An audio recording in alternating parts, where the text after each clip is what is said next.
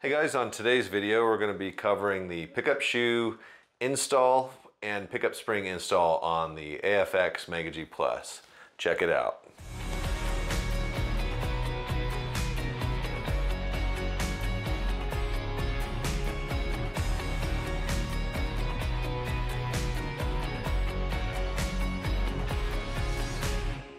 All right, everybody, we are going to do a pickup shoe removal and install, and we'll also take care of the springs while we're at it. So we got this amazing Mega G Plus here, really cool paint job on this one, and we got some of our pickup shoes and pickup springs. So these are the silver pickup shoes.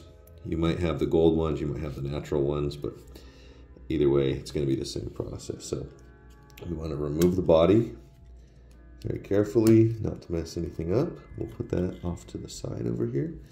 And then we have the stock pickup shoes, and they literally can just pop right off. You just pull this tab forward and unhinge it from the hanger.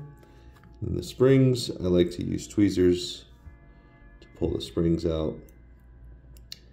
And a lot of times when you're doing this, you've crashed, the shoe's gone, and the spring has definitely disappeared. So now we will install the Viper springs.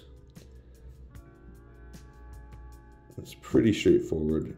I like using tweezers just because my fingers are fat and I can't see very well with using my fingers down in there. Then, so now we want to install the pickup shoe here. So this part can be a little bit tricky, but I like to go in and hinge it.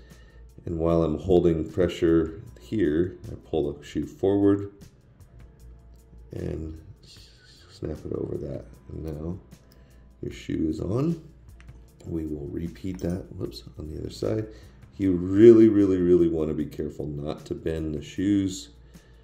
You really want them to go on as naturally as possible. If they do get bent, it's kind of a pain in the butt to bend them back straight. But the next step that you could do here is I usually will put the car on a piece of track or a setup block, and you can just go through and look at how they fit on there.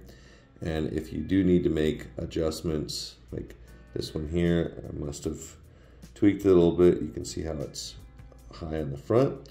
So we will put pressure here, pushing toward the car, and then I will put pressure here, pushing away from the car, and that can help straighten that out. So now you can see that shoe, it still will pivot around the rail, but it's not as high in the front, and you can keep going through working them.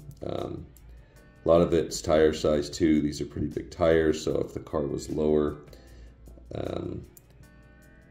you would have a lot flatter shoe travel. So our shoes, we did design them for the 360 front end, which is why you might have to do a little bit of adjustment there, but you could definitely just put them right on the car and run them. So that's pretty much it. That car is ready for its body again, and hopefully you guys enjoyed the video.